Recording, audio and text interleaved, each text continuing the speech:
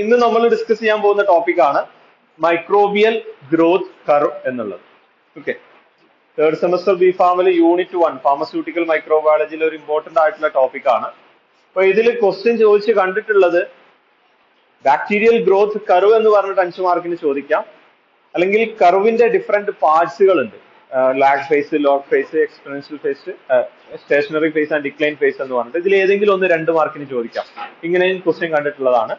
ഈ ഒരു ടോപ്പിക്കിൽ എന്താണ് ഗ്രോത്ത്, ബാക്ടീരിയൽ ഗ്രോത്ത് എന്ന് പറഞ്ഞാൽ എന്താണെന്ന് നമ്മൾ ഡിഫൈൻ ചെയ്യും. Then what are the methods, അല്ലെങ്കിൽ എങ്ങനെയാണ് നമ്മൾ ഈ ഗ്രോത്ത് കർവ് പ്ലോട്ട് ചെയ്യാനുള്ള മെത്തേഡ്സുകൾ എന്നുള്ളത് നമ്മൾ ഡിസ്കസ് ചെയ്യും. ഗ്രോത്ത് കർവ് ഇൻ ഡീറ്റെയിൽ ആയിട്ട് എക്സ്പ്ലെയിൻ ചെയ്യും. Okay, so let's start with the definition of microbial growth. Microbial growth എന്ന് പറയുന്നതിന് നമുക്ക് വേറൊരു പേരും കൂടി വിളിക്കാറുണ്ട്, കൾട്ടിവേറ്റ് ചെയ്യുക അല്ലെങ്കിൽ കൾട്ടിവേഷൻ എന്നും കൂടി പറയാറുണ്ട്. So cultivation or growth of micro organism or bacteria is defined as A systematic and progressive increase in the cellular component. Growth എന്ന് പറയുന്ന സമയത്ത് it may be either increasing wait or increasing number. അതുകൊണ്ടാണ് അങ്ങനെ തന്നെ പറഞ്ഞത് A systematic and progressive increase in the cellular components എന്നാണ് പറഞ്ഞത്. ഇവിടെ സെൽ നമ്പർ എന്നല്ല പറഞ്ഞത്, അല്ലെങ്കിൽ സെൽ വെയിറ്റ് എന്നല്ല പറഞ്ഞത്, സെല്ലുലാർ കമ്പോണൻസ് എന്നാണ് പറഞ്ഞത്. Now, their growth may be some type balanced or unbalanced.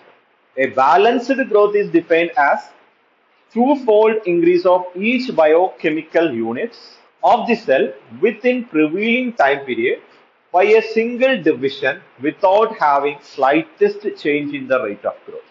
Definition വളരെ ക്ലിയർ ആണ്. സ്പെസിഫിക് ടൈമിനുള്ളിൽ ഇപ്പോൾ ഉള്ളതിന്റെ 2-fold ഇൻക്രീസ് ഉണ്ടാവുന്ന രീതിയിൽ നടക്കുന്ന ഗ്രോത്തിനെയാണ് ബാലൻസ്ഡ് ഗ്രോത്ത് എന്ന് പറയുന്നത്. ആ റേറ്റിൽ ചേഞ്ച് ഇല്ലാത്ത രീതിയിൽ തന്നെ നടക്കുന്ന ഗ്രോത്തിനെയാണ് നമ്മൾ ബാലൻസ്ഡ് ഗ്രോത്ത് എന്ന് പറയുന്നത്. ഓക്കെ, ഈ ഒരു ബാലൻസ്ഡ് ഗ്രോത്തിന്റെ ഇമ്പോർട്ടൻസ് നമ്മൾ ഇനി ബയോടെക്നോളജി എന്ന് പറയുന്ന സബ്ജക്റ്റിൽ പഠിക്കാനുള്ളതാണ്. ഫെർമെന്റേഷൻ എന്ന് പറയുന്ന പ്രോസസ് ഒക്കെ ചെയ്യുന്ന സമയത്ത് ഫെർമെന്റേഷൻ ഉണ്ടാക്കുന്നത് മെറ്റബോളിക് പ്രൊഡക്ട്സുകൾ കിട്ടാൻ വേണ്ടിയിട്ടാണ്. അപ്പോൾ ഈ മെറ്റബോളിക് പ്രൊഡക്ട്സുകൾ കൂടുതൽ കിട്ടണമെന്നുണ്ടെങ്കിൽ മൈക്രോ ഓർഗാനിസത്തിന്റെ ഗ്രോത്ത് ബാലൻസ്ഡ് ഗ്രോത്തിലായിരിക്കണം എന്ന് പറയുന്നു. ഓക്കെ, അപ്പൊ അതാണ് അതിന്റെ ഒരു ഇമ്പോർട്ടൻസ് എന്ന് പറയുന്നത്. Okay, now usually the cultivation or growth of microorganism will proceeded by this binary fission. Binary fission എന്ന് പറഞ്ഞ രീതിയിലാണ് സാധാരണഗതിയിൽ ബാക്ടീരിയന്റെ സെൽ ഡിവിഷൻ അല്ലെങ്കിൽ ഗ്രോത്ത് നടക്കുന്നത്. അപ്പൊ എന്താണ് ഈ ബൈനറി ഡിവിഷൻ എന്ന് ചോദിച്ചു കഴിഞ്ഞാൽ 1 cell become 2, 2 become 4, 2 raised to n എന്നുള്ള രീതിയിൽ ഗ്രോത്ത് നടക്കുകയാണെങ്കിൽ അതിനെ പറയുന്ന പേരാണ് എക്സ്പോണൻഷ്യൽ ഫേസ് അല്ലെങ്കിൽ ജിയോമെട്രിക്കൽ പ്രോഗ്രഷൻ അല്ലെങ്കിൽ ബൈനറി ഫിഷൻ എന്ന് പറയുന്നത്. അപ്പൊ ഒരു സെല്ലുള്ളത് 2 സെല്ലാവുക, പിന്നെ ആ 2 സെല്ലും വീണ്ടും ഡിവൈഡ് ചെയ്യാണ്, അപ്പോൾ 4 സെല്ലായിട്ട് മാറും. ആ 4 സെല്ല് വീണ്ടും ഡിവൈഡ് ചെയ്യാണ്, അപ്പൊ 16 സെല്ലായിട്ട് മാറും. അങ്ങനെ 2 raised to n എന്നുള്ള എത്ര ജനറേഷൻ കഴിഞ്ഞാൽ എത്രയായിരിക്കും അതിന്റെ പോപ്പുലേഷൻ എന്ന് ഡിറ്റർമൈൻ ചെയ്യാൻ വേണ്ടിയിട്ട് നമുക്ക് 2 raised to n എന്ന് നമുക്ക് കണ്ടുപിടിച്ചാൽ മതി. ആ n എത്ര ജനറേഷൻ കഴിഞ്ഞു എന്നുള്ളതിന്റെ നമ്പർ ആണ്. അത് കഴിഞ്ഞാൽ അത് കിട്ടുന്ന വാല്യൂ ആണ് number of organism from 1 single bacteria. Okay, population get doubles at regular intervals, which is known as generation time during the incubation. ആ ഡബിൾ ചെയ്യാൻ വേണ്ട സമയത്തിനാണ് നമ്മൾ ജനറേഷൻ ടൈം എന്ന് പറയുന്നത്. നമ്പർ ഡബിൾ ചെയ്യാൻ വേണ്ട ടൈമിനെയാണ് നമ്മൾ ജനറേഷൻ ടൈം എന്നുള്ള ടേം കൊണ്ട് ഉദ്ദേശിക്കുന്നത്.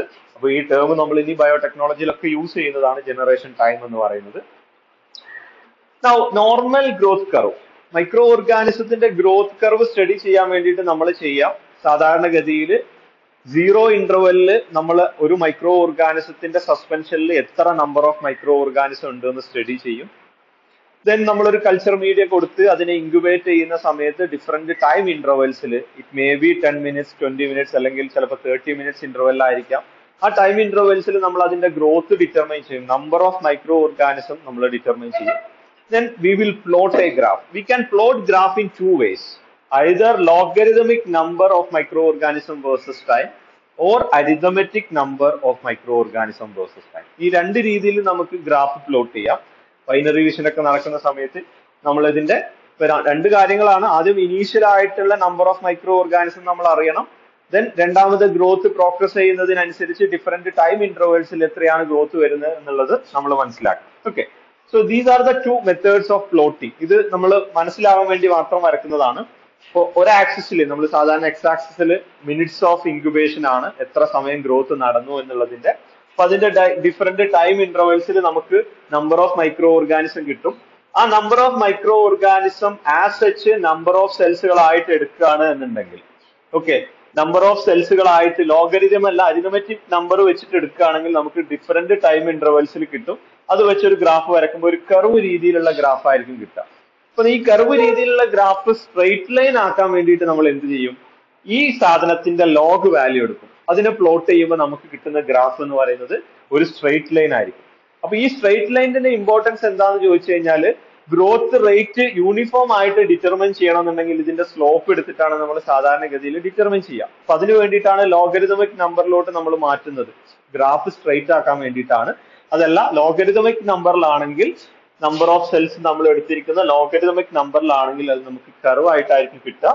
ലോഗ് നമ്പർ ഓഫ് സെൽസ് ആണെന്നുണ്ടെങ്കിൽ നമുക്ക് കിട്ടുന്നത് സ്ട്രെയിറ്റ് ലൈൻ ആയിരിക്കും. അപ്പൊ നമ്മൾ എപ്പോഴും സാധാരണഗതിയിൽ ലോഗ് നമ്പർ ആണ് സാധാരണ പ്രിഫർ ചെയ്യാറുള്ളത്. ഓക്കെ, അപ്പൊ ഞാൻ പറഞ്ഞു നമുക്കൊരു ബാലൻസ്ഡ് ഗ്രോത്ത് ഉണ്ട് എന്ന് പറഞ്ഞു. അത് നമുക്ക് ഐഡിയൽ ആണ്, ഒരു ബാലൻസ്ഡ് ഗ്രോത്ത് എന്ന് പറയുന്നത്. പക്ഷെ നമ്മൾ എപ്പോഴും ചെയ്യുക ഒരു ക്ലോസ്ഡ് സിസ്റ്റത്തിലാണ് നമ്മൾ ചെയ്യുക. ക്ലോസ്ഡ് സിസ്റ്റം എന്ന് പറഞ്ഞു കഴിഞ്ഞാൽ ഇനീഷ്യൽ ആയിട്ട് കുറച്ച് മൈക്രോ ഓർഗാനിസം എടുക്കും, അതിൽ ഇനീഷ്യൽ ആയിട്ട് കുറച്ച് കൾച്ചർ മീഡിയ എടുക്കും, ദെൻ അതിനെ ഇൻക്യുബേറ്റ് ചെയ്യും. അതിലോട്ട് ഇൻ ബിറ്റ്വീൻ പ്രോസസ്സിൽ നമ്മൾ ഫർദർ ന്യൂട്രിയൻസ് ആഡ് ചെയ്യുകയോ ഫർദർ ന്യൂട്രിയൻസിനെ റിമൂവ് ചെയ്യുകയോ ഒന്നും ചെയ്യാത്തൊരവസ്ഥ, അതിനെയാണ് ക്ലോസ്ഡ് സിസ്റ്റം എന്ന് പറയുന്നത്. ഇനീഷ്യൽ ആയിട്ട് എടുക്കുന്ന സാധനം ക്ലോസ് ചെയ്ത് വെക്കുക, ഫൈനൽ സ്റ്റഡി കഴിയുന്നത് വരെ അത് ക്ലോസ് ചെയ്ത് വെക്കുകയാണ്. അതിലോട്ട് പുതുതായിട്ടൊന്നും ആഡ് ചെയ്യുന്നില്ല, പുതുതായിട്ടൊന്നും റിമൂവ് ചെയ്യുന്നില്ല. Stage in the population growth can be studied by analyzing growth curve of a microbial culture in a closed system in which there is no fresh medium is provided during incubation, and nutrient concentration decline and concentration of waste products increases in this closed system. Micro organism growth ഉണ്ടാവുന്നതിനനുസരിച്ച് micro organism അതിന്റെ nutrients use ചെയ്തിട്ടാണ് multiply ചെയ്യുന്നത്. അപ്പൊ അതിന്റെ concentration കുറയുകയും ചെയ്യും. Multiply ചെയ്യുന്നതിനനുസരിച്ച് micro organism കുറച്ച് waste പ്രൊഡക്ട്സുകൾ produce ചെയ്യുന്നുണ്ട്. അപ്പോൾ ടോക്സിക് ആയിട്ടുള്ള വേസ്റ്റ് പ്രൊഡക്ട്സുകൾ ഈ ക്ലോസ്ഡ് സിസ്റ്റത്തിൽ എൻക്ലോസ് ചെയ്യാനും ചാൻസ് ഉണ്ട്. ഓക്കെ, അപ്പൊ ഇനി നമുക്ക് ക്വസ്റ്റ്യൻ, സാധാരണ എക്സാമിന് ചോദിക്കുന്ന ഒരു ക്വസ്റ്റ്യൻ എന്ന് പറയുന്നത് ഗ്രോത്ത് കർവ് എന്നുള്ളതാണ്. ഓക്കെ, സാധാരണ ഗ്രോത്ത് കർവ് നമ്മൾ സ്റ്റഡി ചെയ്യുക closed സിസ്റ്റത്തിലാണ് by using log number of viable cell versus incubation. ഒരിക്കലും മാറി പോകാൻ പാടില്ല. സാധാരണ ചെയ്യുന്ന ഒരു മിസ്റ്റേക്ക് ആണ്, എല്ലാവരും ഗ്രാഫ് വരക്കും, കർവും വരക്കും, ആക്സിസിൽ എന്താണെന്ന് എഴുതി വെക്കുന്ന പരിപാടി നമുക്കില്ല. ഓക്കെ, അപ്പൊ അതുകൊണ്ട് നമ്മൾ എപ്പോഴും ചെയ്യാം, നമ്മളൊരു ഗ്രാഫ് വരക്കുക. This is the growth curve of an micro organism in an closed system. In X axis we will take the time. അത് നിങ്ങൾക്ക് ഇഷ്ടമുള്ള യൂണിറ്റിൽ നിങ്ങൾ എങ്ങനെയാണോ ടൈം എടുക്കുന്നത് അതിന്റെ യൂണിറ്റിൽ നിങ്ങൾക്ക് എടുക്കാം. മിനിറ്റ് ആണെങ്കിൽ മിനിറ്റ്, ഹവർ ആണെങ്കിൽ അവർ, എങ്ങനെയാണോ നിങ്ങൾ സ്റ്റഡി ചെയ്യാൻ ഉദ്ദേശിക്കുന്നത് അതുപോലെ. ദെൻ അതാത് ടൈമിൽ നമുക്ക് കിട്ടിയിരിക്കുന്ന അരിതമെറ്റിക് നമ്പറിന്റെ ലോഗ് വാല്യൂ എടുത്തിട്ടാണ് നമ്മൾ ഇവിടെ പ്ലോട്ട് ചെയ്യുന്നത്. Log number of viable cell ആണ് എന്നും കൂടി മനസ്സിലാക്കുക. അങ്ങനെ തന്നെ എഴുതണം. നമുക്ക് രണ്ട് രീതിയിൽ ബാക്ടീരിയനെ കൗണ്ട് ചെയ്യാം. ടോട്ടൽ നമ്പറും ഉണ്ട്, വയബിൾ കൗണ്ട് ഉണ്ട്. വയബിൾ എന്ന് പറഞ്ഞാൽ ലൈവ് ആയിട്ടുള്ള ഓർഗാനിസത്തിനെ കൗണ്ട് ചെയ്യുക എന്നുള്ളതാണ്. അതിൽ ഡെഡ് ആയിട്ടുള്ള ഓർഗാനിസം ഉണ്ടാവും, നമ്മൾ അതിനെ കൗണ്ട് ചെയ്യാതിരിക്കുന്നുണ്ട്. ഓക്കെ, അപ്പൊ log number of viable cell ആണ്. ഇപ്പോ ഒരു ടിപ്പിക്കൽ ആയിട്ടുള്ള ക്ലോസ്ഡ് സിസ്റ്റത്തിന്റെ ഗ്രോത്ത് കർവിൽ 4 ഫേസുകളാണ് ഉണ്ടാവുക. There are 4 phases in a growth curve of a closed system. That is log phase, exponential phase or log phase, then stationary phase, death phase and phase of decline. Okay, so this is the lag phase. നമ്മൾ nutrients കൊടുത്ത് ആദ്യത്തെ കുറച്ച് സമയം, ഇവിടെ ആക്സിസിൽ എന്താണെന്ന് മനസ്സിലാക്കാൻ number ആണ്.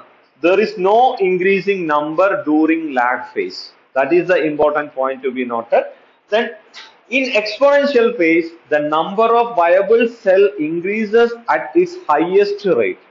ഏറ്റവും കൂടുതൽ റേറ്റിൽ അതിൽ ഗ്രോത്ത് നടക്കുന്ന ഫേസ് എന്ന് പറയുന്നത് എക്സ്പോണൻഷ്യൽ ഫേസ് അല്ലെങ്കിൽ ലോഗ് ഫേസ് ആണ്. Then there is a phase in which there is no further increasing growth. Here stationary phase. Here the number of cell divided will be equal to number of cell death. ഇവിടെ cell death തുടങ്ങുന്ന ഒരു face ആണ്. Cell divide ചെയ്യുന്നുണ്ട്, അതിനനുസരിച്ച് അപ്പുറത്തെ സൈഡിൽ nutrient deficiency ഉണ്ടാവുന്നത് കൊണ്ട് സെല്ല് ഡിവൈഡ് മീൻസ് ഡെഡ് ആയിക്കൊണ്ടിരിക്കുകയാണ്. And finally death face. ആ സമയത്ത് ഡെത്തിന്റെ നമ്പർ കൂടുതലാവുന്നുണ്ട്, മൾട്ടിപ്ലിക്കേഷന്റെ നമ്പർ കുറയുകയാണ്. ഇതാണ് ഡിഫറെന്റ് ഫേസ് എന്ന് പറയുന്നത്. അപ്പൊ ഓരോ ഫേസും എന്താണ് എന്നുള്ളതും അത് എന്തുകൊണ്ടാണ് ഈ ഫേസ് ഉണ്ടാവുന്നത് എന്നുള്ളതാണ് നമ്മൾ ഡീറ്റെയിൽ ആയിട്ട് ഓരോ ഫേസിലും നമുക്ക് എക്സ്പ്ലെയിൻ ചെയ്യേണ്ടത്. First one is lag phase. So lag phase എന്ന് പറയുന്നത് It is the initial phase in which there is no immediate increase in the cell number. ആദ്യത്തെ ഒരു phase ആണ് അതിൽ there is no immediate rise in number of or increasing in number of cell. Okay, this is known as lag phase, and it may increases the cell size or cell weight. ഈ സമയത്ത് സെല്ലിന്റെ number കൂടുന്നില്ല എന്നേ ഉള്ളൂ, സെല്ലിന്റെ wait കൂടാം, സെല്ലിന്റെ size കൂടാം, diameter കൂടാനുള്ള ചാൻസ് ഉണ്ട്, വെയിറ്റ് കൂടാനുള്ള ചാൻസ് ഉണ്ട്. And this is the time required for the adaptation to the new environment. നമ്മളൊരു മൈക്രോ ഓർഗാനിസത്തിനടുത്ത് പുതിയൊരു കൾച്ചർ മീഡിയത്തിൽ കൊടുത്തു കഴിഞ്ഞാൽ ആ കൾച്ചർ മീഡിയയുമായിട്ട് മൈക്രോ ഓർഗാനിസം അഡാപ്റ്റ് ചെയ്യാനുള്ള ഒരു സമയമാണ് ലാഗ് ഫേസ് എന്ന് പറയുന്നത്. And also it is the time for the production of necessary enzyme and metabolic intermediates. ആ സെൽ ഡിവിഷൻ ആവശ്യമായിട്ടുള്ള എൻസൈം പ്രൊഡ്യൂസ് ചെയ്യാനും നെസസറി ആയിട്ടുള്ള മെറ്റബോളിക് എൻഡ് പ്രൊഡക്ട്സുകൾ പ്രൊഡ്യൂസ് ചെയ്യാനും വേണ്ട സഫീഷ്യന്റ് ആയിട്ടുള്ള ടൈം ആണ് ലാഗ് ഫേസ് എന്ന് പറയുന്നത്. And the duration of this lag phase may change with different species. എല്ലാ സ്പീഷീസിനും ഒരേപോലെ ആയിരിക്കില്ല ലാഗ് ഫേസ് ഉണ്ടാവുക. ഇറ്റ് മേ വാരി with number of micro organism. കുറവ് നമ്പർ ആവുന്ന സമയത്ത് ലാഗ് ഫേസ് കുറവായിരിക്കും, കൂടുതൽ നമ്പർ ആവുന്ന സമയത്ത് ലാഗ് ഫേസ് കൂടുതലായിരിക്കും. അത്രയും ഓർഗാനിസം മൾട്ടിപ്ലൈ ചെയ്ത് വരാൻ അല്ലെങ്കിൽ അതിന്റെ നമ്പർ കൂടാൻ അത്രയും ലാഗ് ഫേസ് കൂടുതലായിരിക്കും. ആൻഡ് എൻവിറോൺമെന്റൽ ഫാക്ടേഴ്സ്, നമ്മൾ എന്ത് ഫാക്ടർ ആണ് കൊടുക്കുന്നത്. Okay, so that is the first phase, lag phase. Second one is, ഇനി എന്തൊക്കെയാണ് ഇതിനുള്ള റീസൺ എന്നുള്ളതാണ്. ലാഗ് ഫേസിന്റെ റീസൺ എന്ന് പറയുന്നത് cell may be old and depleted of ATP and essential cofactor. So in this step lag ഫേസിൽ അതിന് depleted ആയിട്ടുള്ള ATP synthesis ചെയ്യാൻ വേണ്ടിയിട്ടായിരിക്കാം, അല്ലെങ്കിൽ പുതിയ സെല്ലുകൾ റീജനറേറ്റ് ചെയ്യാൻ വേണ്ടിയിട്ടുള്ള സെല്ലായിരിക്കാം. And medium may be different from the previous. ഇത്രയും നമ്മൾ പ്രിസർവ് ചെയ്തിരിച്ചിരിക്കുന്ന ഒരു മീഡിയത്തിൽ നിന്ന് ഡിഫറെന്റ് ആയിട്ടുള്ള ഒരു മീഡിയത്തിലോട്ടായിരിക്കും കൊടുത്തിട്ടുണ്ടാവുക. അപ്പൊ അതിനോട് അഡാപ്റ്റ് ചെയ്യാൻ വേണ്ടിയിട്ടുള്ള സമയമായിരിക്കാം. And it is the time required to recover the injured cell. ഇനി ഇൻ കേസ് ആ സെല്ലിൽ എന്തെങ്കിലും ഇഞ്ചുറി വന്നിട്ടുണ്ടെങ്കിൽ അതിൽ നിന്ന് റിക്കവർ ചെയ്യാൻ വേണ്ടിയിട്ടുള്ള സമയമായിരിക്കാം ഈ ലാഗ് ഫേസ് എന്ന് പറയുന്നത്. These are the reason for lag phase. Next one is exponential face or log phase. First ഒരു ലാഗ് ഉണ്ട്, ഒരു ലാഗ് വരുന്നുണ്ട്, ദെൻ ഒരു ലോഗ് വരുന്നുണ്ട്. ലോഗ് എന്ന് പറയുന്ന സമയത്ത് എക്സ്പൊണൻഷ്യൽ ഗ്രോത്ത് ആണ്. Micro organism grow and divide at maximal rate possible. എത്ര മാക്സിമം അത് ഡിവൈഡ് ചെയ്യാൻ പറ്റുന്നുണ്ടോ അത്രയും മാക്സിമൽ ആയിട്ടാണ് അതിന്റെ ഗ്രോത്ത് നടക്കുന്നത്. And rate of growth is constant. The microorganisms are dividing and doubling the number at regular intervals. ആ ഒരു സ്റ്റീപ്പ് എന്ന് പറയുന്നത് സാധാരണഗതിയിൽ ആ ഒരു സ്ലോപ്പ് കോൺസ്റ്റന്റ് ആയിരിക്കും. അത് ആ ഒരു ഡയറക്ഷനിലാണ് പോകുന്നത്, അതൊരു സ്ലോപ്പ് ആയിരിക്കും. അത് ഒരു ഓർഗാനിസത്തിന് അല്ലെങ്കിൽ ഒരു കൾച്ചറിന് അത് കോൺസ്റ്റന്റ് ആയിരിക്കും. ആ നമ്പർ റേറ്റ് കൂടുതലായിരിക്കും. ഇപ്പോൾ ഉള്ള നമ്പറിന്റെ ഡബിൾ ആയിരിക്കും അടുത്തത് വരുന്നത്, ആ കഴിഞ്ഞിട്ട് വരുന്നതിന്റെ ഡബിൾ ആയിരിക്കും അടുത്തത് വരുന്നത്. അപ്പൊ ആ ഒരു റേറ്റ് കോൺസ്റ്റന്റ് ആയിരിക്കും, നമ്പർ കൂടിക്കൊണ്ടിരിക്കുന്ന ഫേസ് ആണ് എന്ന് മനസ്സിലാക്കാം. And exponential growth is usually balanced growth. ഈ ഒരു സമയത്ത് നമ്മൾ ഒരു ഫെർമെന്റേഷൻ ഒക്കെ പ്രോസസ്സ് നടത്തുകയാണെങ്കിൽ ഈ ഒരു ഫേസ് മെയിൻറ്റെയിൻ ചെയ്യാൻ വേണ്ടിയിട്ടായിരിക്കും നമ്മൾ ശ്രമിക്കാം.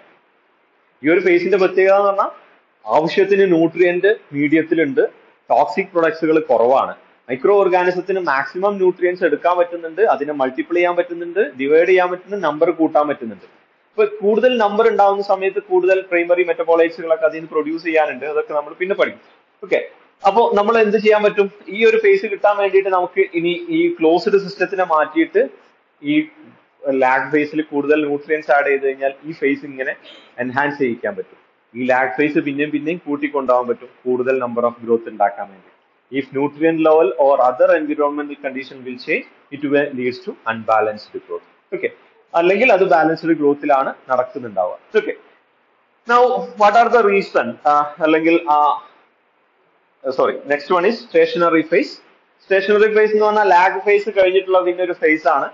Here cell division stop due to different condition. Nutrient limitation ആയിരിക്കാം, ഓർ ലിമിറ്റഡ് ഓക്സിജൻ അവൈലബിലിറ്റി ആയിരിക്കാം, or accumulation of toxic waste product, depletion of sugar supply and critical population around 109 cell per ml. അതിന്റെ മുകളിലോട്ട് പോകുന്ന സമയത്ത് further ആയിട്ട് divide ചെയ്യാൻ 1 ml 109 സെല്ലിനെക്കാളും കൂടുതൽ cell വരുന്ന സമയത്ത് ഫർദർ ഗ്രോത്ത് പോസിബിൾ ആവില്ല. അപ്പോഴും ഈ സ്റ്റേഷനറി ഫേസിലോട്ട് പോവാം. Here total number of viable micro organism remain constant. Okay, അപ്പൊ ഇവിടെ നടക്കുന്ന സെൽ ഡിവിഷന് അവിടെ ഉണ്ടാവുന്ന cell ഡെത്തിനോട്, number of cell ഡൈയിങ്ങിനോട് equal ആയിരിക്കും. ഇവിടെ സെൽ ഡിവിഷൻ നടക്കുന്നില്ല എന്നുള്ളതല്ല സ്റ്റേഷനറി ഫേസ് കൊണ്ട് ഉദ്ദേശിക്കുന്നത്. ലാഗ് ഫേസിൽ സെൽ ഡിവിഷൻ നടക്കുന്നില്ല എന്ന് നമ്മൾ പറഞ്ഞു. സ്റ്റേഷനറി ഫേസിൽ സെൽ ഡിവിഷൻ നടക്കുന്നില്ല എന്നല്ല പറയുന്നത്. സെൽ ഡിവിഷൻ നടക്കുന്നുണ്ട്. എത്ര നമ്പർ സെൽ ഡിവൈഡ് ചെയ്യുന്നുണ്ടോ അത്ര സെല്ല് നമ്പർ ഡെഡ് ആയിക്കൊണ്ടിരിക്കുകയാണ്. അതുകൊണ്ട് ടോട്ടൽ വയബിൾ സെല്ലിന്റെ നമ്പർ മാറ്റം വരാതെ അവിടെ നിൽക്കും എന്നുള്ളതാണ്. Then death phase or phase of decline. This is due to irreversible loss of death is defined to be the irreversible loss of ability to reproduce. വീണ്ടും multiply ചെയ്യാൻ കപ്പാസിറ്റി ഇല്ലാത്ത ഒരു അവസ്ഥനെ പറയുന്ന പേരാണ് ഡെത്ത് ഫേസ് എന്ന് പറയുന്നത്. So environmental changes like nutrient ഡിപ്രീഷൻ, build-up of toxic waste, declining number of viable cell will leads to death phase. And initial death of microbial population is logarithmic, like it's growing in exponential phase. നമ്മൾ graph കാണുന്ന സമയത്ത് മനസ്സിലാവുന്നുണ്ടാവും ഇവിടെ നടന്ന പോലുള്ള ഒരു exponential face ആണ് death ഫേസിൽ നടന്നുകൊണ്ടിരിക്കുന്നത്. അത്ര തന്നെ ആ ഒരു റേറ്റിലാണ് സെല്ല് ഡെത്ത് ആയിക്കൊണ്ടിരിക്കുന്നത്. അതുകൊണ്ട് അതിന്റെ number കുറഞ്ഞുകൊണ്ടിരിക്കുകയാണ്. Okay, then there will be an increasing toxic concentration of buildup of toxic concentration, and it will be like the logarithmic phase. Logarithmic pattern after population has been drastically reduced. So this is all about the growth phase. ഇത്രയും ഫാക്ടേഴ്സുകളാണ് അല്ലെങ്കിൽ ഇത്രയും ഫേസസുകളാണ് നമുക്ക് growth ഫേസിൽ പറയാനുള്ളത്. അപ്പൊ graph വരയ്ക്കുന്ന സമയത്ത് നിർബന്ധമായിട്ടും ടൈം ആക്സിസിൽ ടൈം എന്നുള്ളത് എഴുതണം. Log number of viable cell തന്നെ എഴുതി വെക്കണം. ഗ്രാഫ് വരക്കണം. ഗ്രാഫിൽ നിങ്ങൾ അത് ലാബിൽ ചെയ്യണം. Lag phase, exponential face, stationary phase, death face. ഇങ്ങനെ 5 മാർക്കിന് ഈ ഡയറക്റ്റ് ക്വസ്റ്റ്യൻ ചോദിക്കാറുണ്ട്. അതല്ലാതെ ചില സമയത്ത് നമുക്ക് ഈ ഒരു ക്വസ്റ്റ്യൻ തന്നെ നേരെ തിരിച്ചും ചോദിക്കാറുണ്ട്. അതെങ്കിൽ ഏതെങ്കിലും ഒരു ഫേസ് എടുത്തിട്ട് എന്താണ് ഈ ഗ്രോത്ത് എന്നുള്ളത് ചോദിച്ച് കണ്ടിട്ടുള്ളതാണ്. Okay, so that's all about the growth curve.